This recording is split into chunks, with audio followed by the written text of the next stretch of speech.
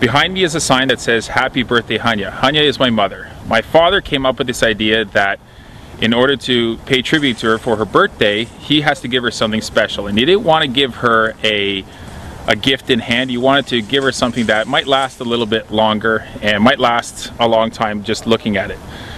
He came up with the idea that to write a big sign in Toronto on the lawn in a park that says, "Happy birthday, Hanya."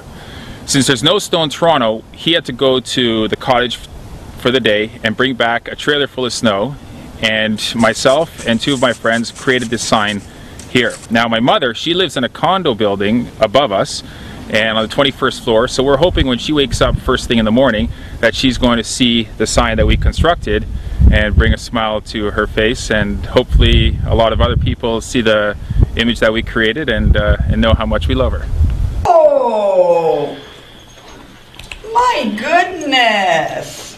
Who did that? Did you do that, Chris? Oh, you are taking a pill. That's not fair. You could. Oh, who did that? Seriously, who did it? You didn't do it. Okay, no. It was my idea. Christopher and Matthew, okay, did it. Last night. Thank you. Oh, there we go.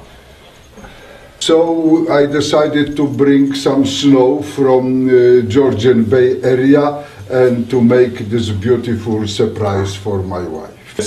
All that cooking was worth it. Yeah. Thank you. Now.